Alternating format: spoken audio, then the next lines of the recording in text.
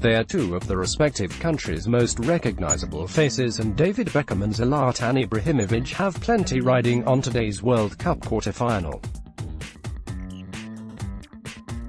Sweden great Ibrahimovic is now playing in America for former England captain Beckham's old side LA Galaxy.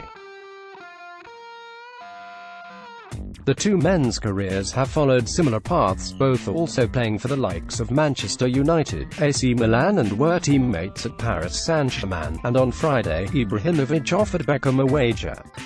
"If England win, I buy you dinner wherever you want in the world, but if Sweden wins, you buy me whatever I want from Ikea, okay?" he proposed on Twitter. Beckham replied on Instagram, saying, "If Sweden win, I will personally take you to Ikea and buy you whatever you need for the new mansion in LA, but when England win, I want you to come watch an England game at Wembley wearing an England shirt and enjoy fish and chips at halftime."